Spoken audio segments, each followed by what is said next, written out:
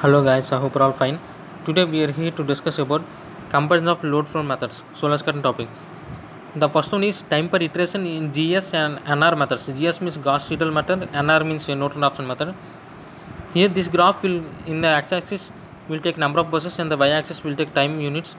The graph of NR will be like this, whereas the graph of GS will be like this. Whereas the next comparison is total time of iteration in GS and NR methods. Here in the x-axis we will take number of buses, whereas in the y-axis we will take time units. The GS graph will be like this, whereas NR graph will be like this.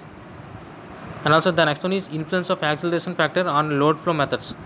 Here in the x-axis we will take acceleration factor, in the y-axis we will take number of iterations, and here the graph of GS will be like this, whereas the graph of NR will be like this.